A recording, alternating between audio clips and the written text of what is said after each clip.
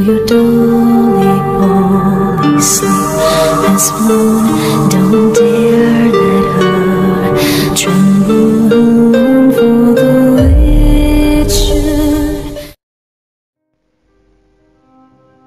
Imagine being a religious family of 4 on the road when you're robbed, kidnapped, and executed by a gang of 6 led by this woman. She's Natasha Cornett, the devil's daughter.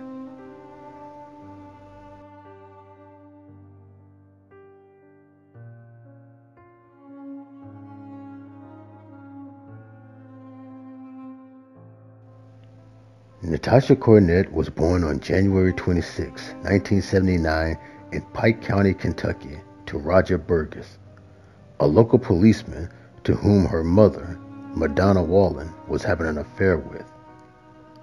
At a young age, Natasha's mom left her husband and moved to Pikeville, Kentucky. Growing up in a poverty-stricken home was rough on Natasha, especially when she hit her teens.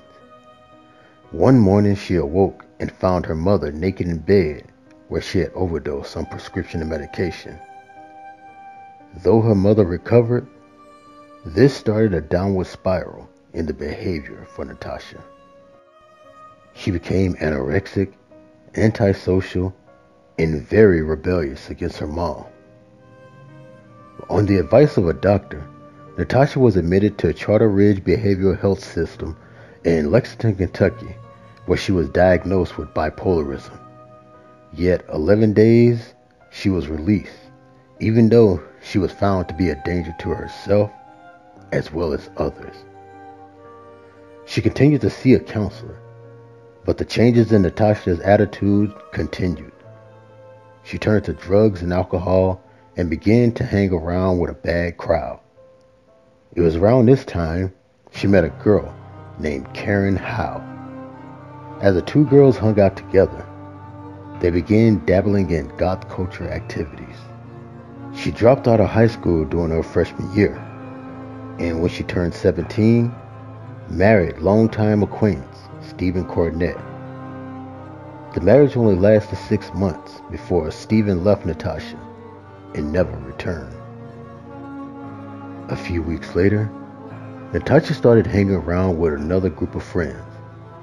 Besides 17-year-old Karen Howell, there was at the time 18-year-old Crystal Sturgill, 19-year-old Edward Mullins, 20-year-old Joseph Reisner, who was dating Karen at the time, and 14-year-old Jason Bryant. Together, the group hung around Natasha's mother's trailer where they would drink, do drugs, and do gothic things like play with the Ouija board and self-mutilate. But despite everything, she and the rest longed to leave. The time would come around April 4th, 1997, after getting into trouble for causing chaos at a motel, that the group finally decided that this would be the perfect time to leave. Gathering up in Joseph Reisner's car and following Natasha's suggestion, the group left Pikeville, Kentucky, and headed for New Orleans, Louisiana. 2 days later, April 6, 1997, at an interstate highway rest area in Greenville, Tennessee, Natasha and the group met Vidar Lillelid, a Jehovah's Witness who, according to sources, had just come from a religious gathering with his wife, Delphina, and their 2 kids, 6-year-old Tabitha and 2-year-old Peter.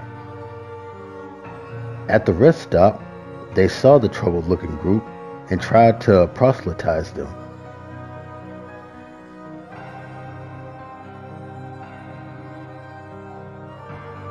Instead, the group had other plans.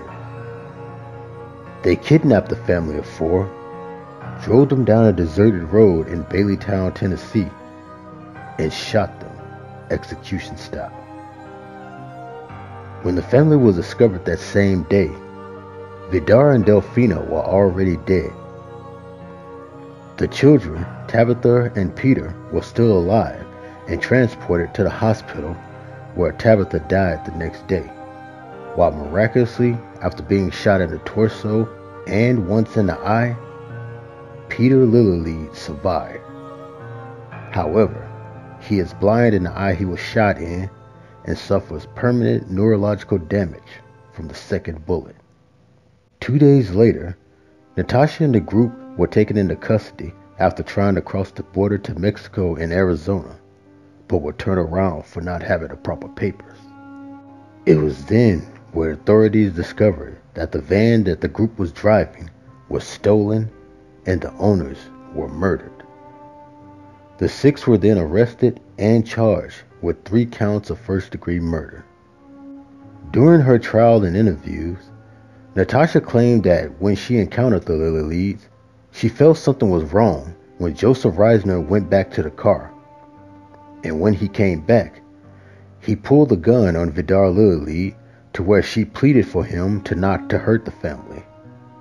It was then where she said, acting out of fear, she followed Joe and the kidnapped family in Joe's car, where they went down the deserted road, and despite her pleas, Joe Reisner and Jason Bryant shot the family. But according to authorities and others, it was said that Natasha was the driving force of the entire act.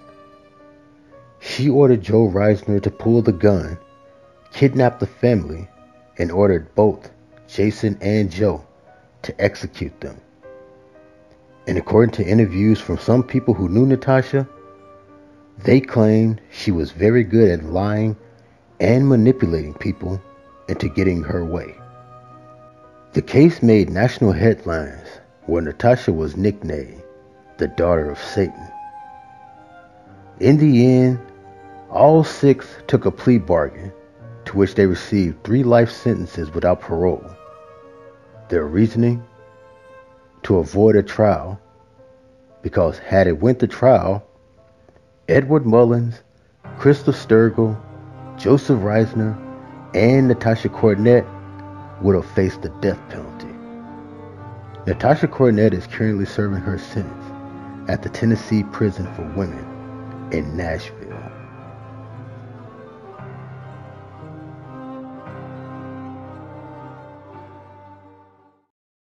My dear daughter,